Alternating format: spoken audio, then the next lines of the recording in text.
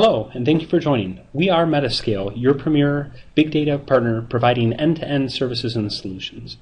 Today we're going to dive into the topic of real-time analytics and real-time data processing. In the big data grand landscape, there's many different ways to approach processing, and real-time is becoming more important as our systems become more interconnected. Today we're going to take a look at specifically how we can use this real-time platform to create some analytics through a dashboarding mechanism. In a retail environment, a lot of data is being created at the customer store level. It's at the point of sale system or POS system, and this data is being generated. But in order to make decisions on the fly, we need to be able to take this information and we need to move it throughout our big data ecosystem. Now, traditionally, this type of work is done in a batch environment. So if you need real-time performance, such as knowing where your inventory is throughout your locations in real time, this is the way to do it.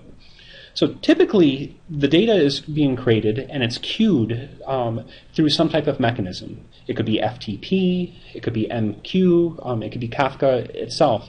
But the data has to get into your platform. The mechanism that pipes this data into a continuous flow of information is the storm cluster. And what the storm cluster does is it basically streamlines the flow of information. But in order to get the data to where it needs to go, it has to be laid out and queued properly. So you can think of lanes of traffic and merging on an expressway. So you're reducing lanes, and these cars or data packets have to then be piped in correctly. And that's what Kafka does. So once it's been queued correctly, we can move the data into a NoSQL platform. It can be an SQL-based platform. And in this particular example, which we're going to showcase, we're actually going to move it into a Cassandra cluster. So once we have the data in the Cassandra cluster, then we can then perform our real-time dashboarding and analytics. Before we dive into that topic, I think one thing is important to note is that data security and governance issues can be addressed in multiple ways in this particular model. So we have to secure the data at both the pipeline as it's moving into the storm cluster and how the data is then moving out to your dashboarding and analytics. Now that we've talked a little bit about the infrastructure to support real-time analytics, I want to talk about how we can leverage this information for decision making. One important way to look at the information is through a dashboard. And the focus that we're going to take here is we're going to explain some of the metrics here, and then we'll go back and we'll actually walk through the process so you can see the data populated. This particular dashboard that we're showing is an Excel-based dashboard. Behind the scenes, the data is refreshing in real time. So if we're looking at inventory movements across stores in a retail environment, it might be prudent for us to know how much inventory we have in a particular store at a particular point in time. So the analytics and the measurements that we put in place have to be specific to that particular environment, and it has to be a hybrid of what is required in real-time processing versus what can be done in batch processing. Now that we've talked about this, we're going to go back and we're going to really very simply show you how the data is supposed to move. So what we're seeing here looks like a lot of information, but it's really quite simple, actually.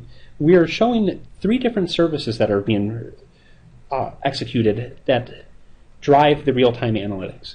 We have our Kafka cluster, we have our Storm server, and we have Cassandra running in the background.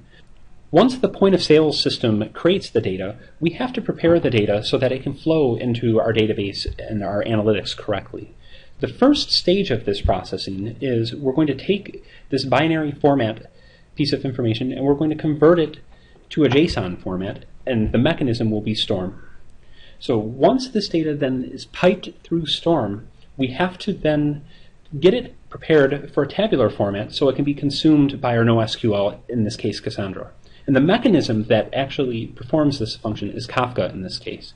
So it's a 2-tier parsing mechanism that is taking our data from point of sale and preparing it for big data analytics. So previously we had shown in the console starting up with the various services, so Storm, Kafka, and Cassandra. Now what we want to do is really show you the back-end piece on how the data is flowing throughout the process. In this particular piece we're looking at here, we're looking at the transfer of information from Storm to Kafka. And the second piece that we're now looking at in this particular service as we execute it, we're now piping it from Kafka to our NoSQL format. In this case, we're making it Cassandra ready, which enables our real-time dashboarding. Now if we go back to our dashboard, and if you're looking carefully, you'll see that the data in the dashboard is of the previous state. But once the entire mechanism runs through, the data is piped, we will see in real time our dashboard updating and to reflect these changes in the values. And this real-time updating is the power of the entire platform. So in this case, all we're waiting for is a predefined condition in Excel to refresh every 30 seconds or so, but we can speed this up to however we want. And as you can see, if you're watching the data carefully, it has now been updated in real time. Thank you very much for joining us today. We are MetaScale, the premier provider of big data services and solutions. We want to be your one-stop big data helpline. If you're interested in our products and services, please feel free to check us out at www.metascale.com or contact us through the telephone number or email address listed below. Thank you very much and have a nice day.